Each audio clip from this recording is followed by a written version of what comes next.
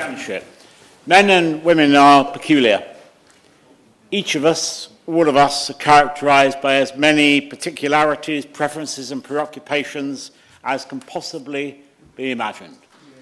When you look from a distance, the beach looks uniform, but when you get closer, every pebble is different, and so are we. Yet there is a constant in all our lives, and that constant is change, with all its joys and sorrows. And change is at its most profound when we're growing, when we're maturing, when we're developing, as the Honourable Lady from Edinburgh South West said. Some changes are permanent, some are ephemeral, but for both, coping with them means learning from others, sometimes others who know much more. Sometimes we need to ask, sometimes we need to question. And if in the secret garden of love, which is adorned with flowers of all kinds, some blooms are perpetual and some fade, if in that secret garden we're told that what we choose is no longer permitted, that we need to be forced to grow a different flower altogether, can that be right? Can that be squared with the eclecticism, with the strangeness and particularity of life? For me it can't. Exploring desire is a journey we all travel. And to be guided and counselled and advised sometimes helps us to navigate our way on that difficult journey. So to prohibit guidance, in my judgment, is a short step from a ban on friendship, which may make burdens lighter, suffocating the fire of fear.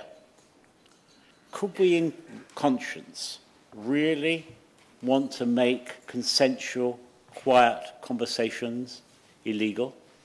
No one in this chamber, no one who contributed to this debate, wants cruel, inhumane, spiteful interventions in those particular, very different lives.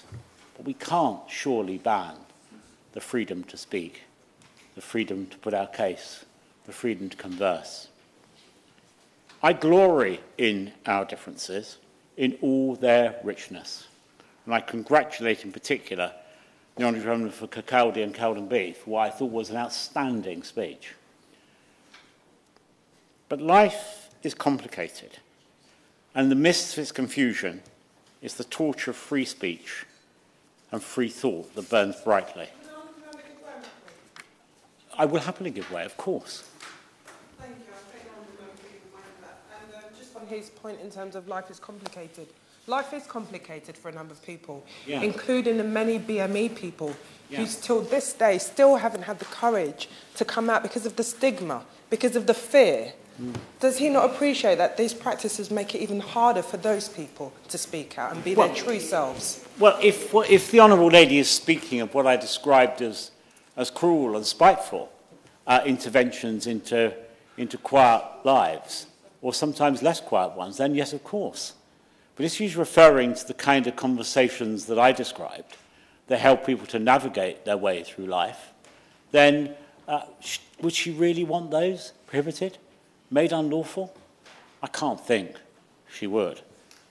So when we consider cancellations, bans and prohibitions on whatever grounds, but particularly on the grounds of activists who legitimise them on the basis that they're progressive and that anyone who opposes them is a heretic, I say that if be part of a crusade against puritanical, militant transsexuals, if that is heresy, then sign me in.